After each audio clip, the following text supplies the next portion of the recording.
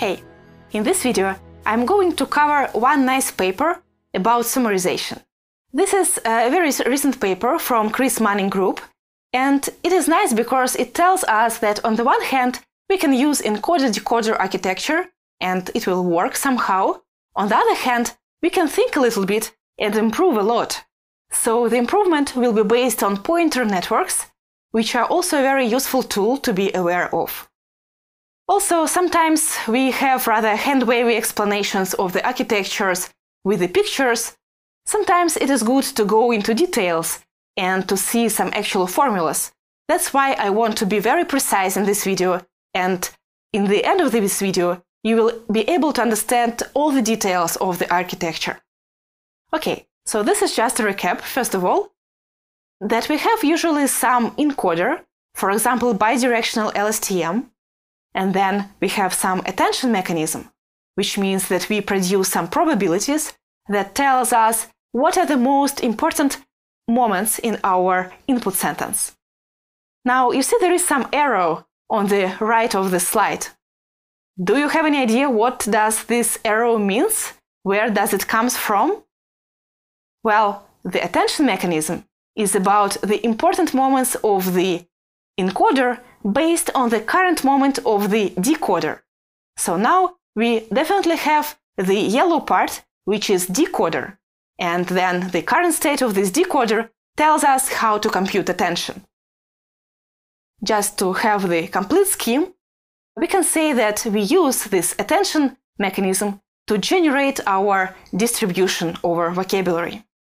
Awesome, so this is just a recap of encoder-decoder attention architecture. Let us see how it works. So we have some sentences and we try to get a summary. So the summary would be like that. First we see some ANK tokens, because the vocabulary is not big enough. Then we also have some problems in this paragraph that we would try to improve. One problem is that the model is abstractive, so the model generates a lot, but it doesn't know that sometimes it would be better just to copy something from the input. So the next architecture will tell us how to do it. Let us have a closer look into the formulas and then see how we can improve the model. So first, attention distribution. Do you remember notation? Do you remember what is H and what is S? Well, H is the encoder states and S is the decoder states. So we use both of them to compute the attention weights, and we apply softmax to get probabilities. Then we use these probabilities to weight encoder states and get Vj. Vj is the context vector specific for the position j of the decoder. Okay, then how do we use it? We have seen in some other videos that we can use it to compute the next state of the decoder. In this model, we will go in a little bit more simple way. Our decoder will be just normal RNN model, but we will take the state of this RNN model, Sj, and concatenate with Vj, and use it to produce the probabilities of the outcomes. So we just concatenate them, apply some transformations, and do softmax to get the probabilities of the words in our vocabulary. Now, how can we improve our model? We would want to have some copy distribution. So this distribution should tell us that sometimes it is nice just to copy something from the input. How can we do this? Well, we have attention distribution that already have the probabilities of different moments in the input. What if we just sum them by the words? So, for example, we have seen S 2 times in our input sequence. Let us say the probability of S should be equal to the sum of those two. And in this way, we will get some distribution over words that occurred in our input. Okay, now the final thing to do would be just to have a mixture of those two distributions. So one is this copy distribution that tells that some words from the input are good, and another distribution is our generative model that we have discussed before. So just a little bit more formulas. How do we weight these two distributions? we weight them with some probability, p generation here, which is also some function. So everything which is in green on this slide is some parameters, right? So you just learn these parameters and you learn to produce this probability to weight two kinds of distributions. And this weighting coefficient depends on, well, everything that you have, on the context vector Vj, on the decoder state Sj, on the current input to the decoder.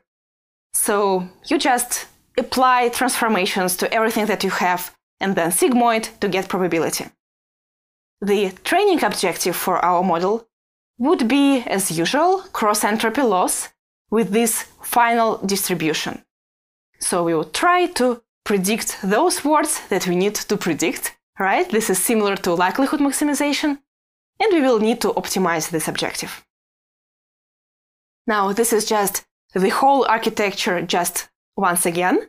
We have encoder with attention, we have yellow decoder, and then we have two kinds of distributions that we weight together and get the final distribution on top. Let us see how it works. So this is called pointer generation model because it has two pieces, generative model and pointer network. So this part about copying some phrases from the input would be called pointer network here. Now, you see that we are good, so we can learn to extract some pieces from the text, but there is one drawback here. So you see that the model repeats some sentences or some pieces of sentences. We need one more trick here, and the trick will be called coverage mechanism. So remember, you have attention probabilities. So you know how much attention you gave to every distinct piece of the input. Now let us just accumulate it.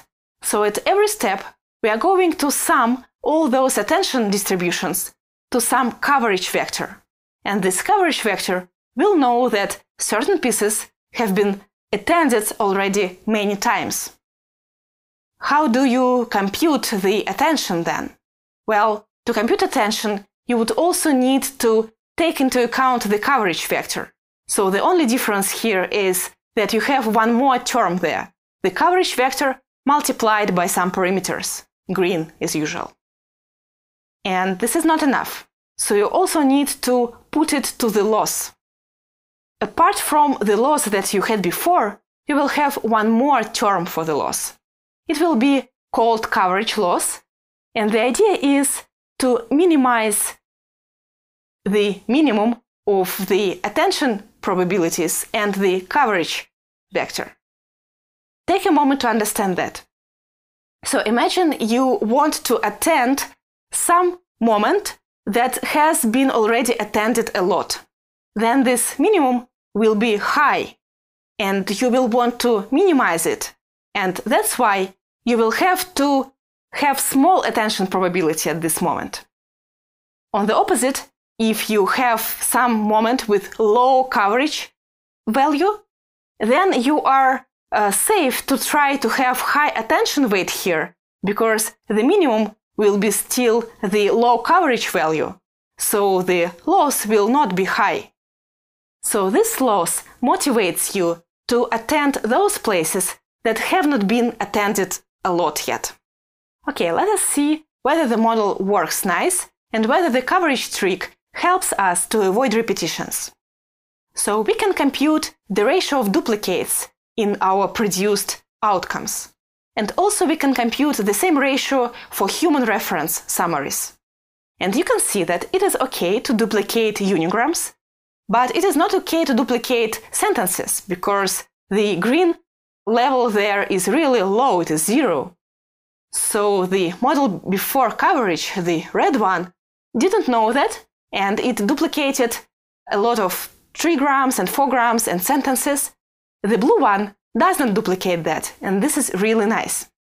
However, we have another problem here. So the summary becomes really extractive, which means that we do not generate new sentences, we just extract them from our input.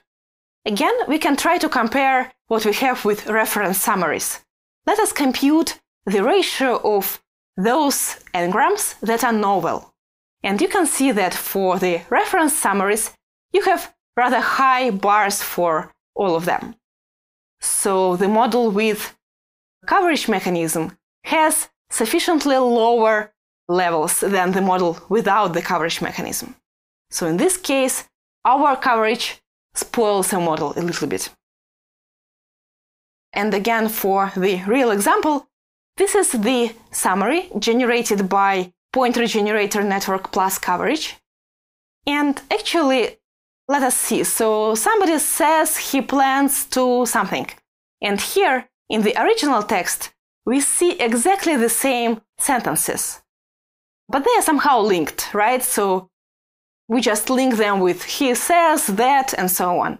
Otherwise, it is just extractive model that extracts these three important sentences. Now I want to show you quantitative comparison of different approaches. Rouge score is an automatic measure for summarization. You can think about it as something as blur, but for summarization instead of machine translation. Now you can see that point regenerator networks perform better than vanilla sec-to-sec plus attention, and coverage mechanism improves the system even more. However, all those models are not that good if we compare them to some baselines. One very competitive baseline would be just to take first three sentences of the text. But it is very simple and extractive baseline, right? So there is no idea how to improve it. I mean, this is just something that you get out of this very straightforward approach. On the contrary, for those models for attention and coverage, there are some ideas how to improve them even more. So in future, everybody hopes that neural systems will be able to improve on that, and it is absolutely obvious that in a few years we will be able to beat those baselines.